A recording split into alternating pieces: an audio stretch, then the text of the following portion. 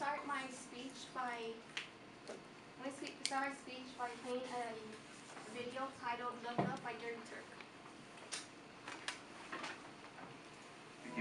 So when you're in public and you start to feel alone, put your hands behind your head, step away from the phone. You don't need to stare at your menu or at your contact list.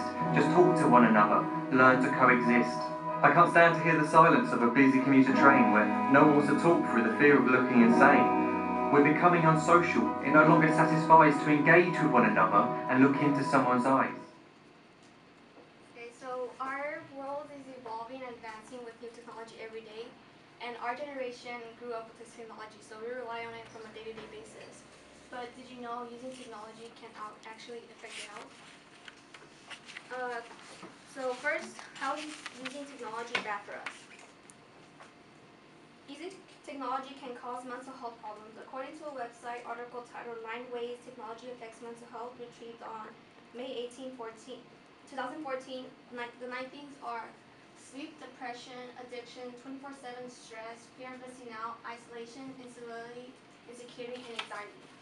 So to explain both two of the terms that you may not realize what they are, fear of missing out is when you go on Instagram and you have to tell everyone where you're eating, or you're at the beach and have to tell everyone that you're at the beach.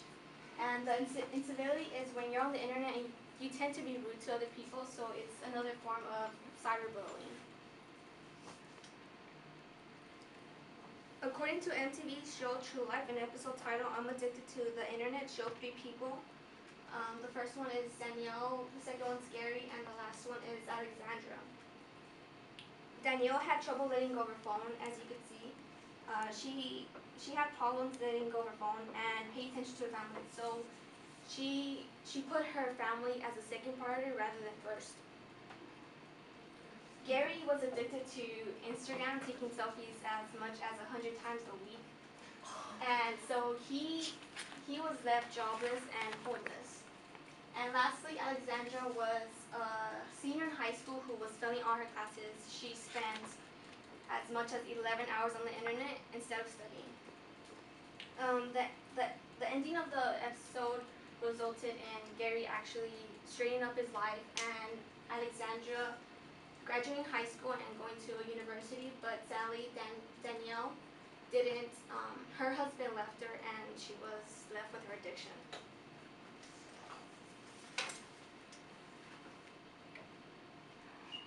We have discussed how using technology is bad for us. Now we will discuss what causes this type of behavior. Depression is one of the causes of using the internet often. According to a New York Times article titled How Depressed People Use the Internet by Siriam Chelapan, an assistant professor of computer science at Missouri University of Science and Technology, and Raghavendra Koti Kalupudi, a software developed engineer, stated many depressed people who use internet tend to be less concentrated and have anxiety. A study showed people who are less concentrated tend to constantly change apps. For like example, you're on your phone and you constantly change apps from your email to your text messages or to a game. The study also showed people have anxiety by frequently checking their emails. According to a TED Talk, Alone But Connected, on April 2012 by Sherry Turkle, a culture analyst, stated, "We want to be one place but also want to be in another place." So she's basically saying that we're all alone together. So just picture in a room with your friends and everyone's together, but you're all isolated just on your phones. We just discussed what the cause of using technology so much. Now we will discuss how to limit the use of technology. So it's time to stop posting.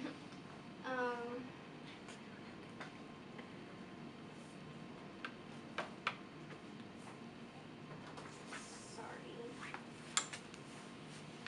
So according to an article titled "When Technology Takes Over Your Life" on WebMD, retrieved on May 17, 2014, there are a couple ways to limiting the use of technology. Some ways are by leaving your phone at home, setting a not-to-do list, eliminating a device, finding someone who can help you, and learn moderation. So leaving your phone at home is obviously just leaving your phone at home. Setting an to-do list is saying when you wake up, you're not going to look at your phone, or a certain time of the day, you're not going to use your phone. Eliminating devices when you're always constantly on your technology, your laptop or your phone, so you just take it out of your life. Finding someone who could help you could be someone who monitors your usage of technology, telling you, hey, you have to stop using your phone, or they monitor how much you use your phone. And learn moderation. So basically, is you don't have to be a caveman and not use your phone at all, but you could learn when you should. You could tell yourself when you have to stop and you don't use it as much that it actually affects your life, like the people that were on the NTV's June Life. We have discussed about why we should limit our use of technology. Now we'll conclude my speech. So, using technology can be bad for our health in many ways. We discussed how technology can be a problem. Second, what is the cause of using technology so much? And lastly, what can be done to limiting the use of technology. I recommend everyone watching the full YouTube video titled Look Up by Gary Turk. So remember, limiting your use of technology can help you become a better person mentally, socially, and physically. Go outside and have a normal conversation with your friends, family, or maybe even a stranger. And remember, you can also hang out with your old friends. If you understand that.